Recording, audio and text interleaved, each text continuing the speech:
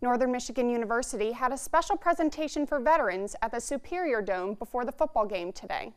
It was called NMU's Salute to Past, Present, and Future Military Service in honor of Veterans Day. NMU's marching band performed and the Keweenaw Bay Indian Community Color Guard presented the colors.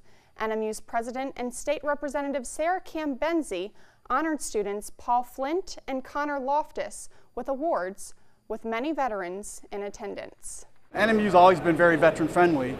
However, this year it was decided to do something a little special. Seeing two students honored for their work on campus and the leadership roles they have and their ability to go out and really seek out other veterans who are student leaders to kind of step up and be recognized. It's a wonderful, wonderful thing.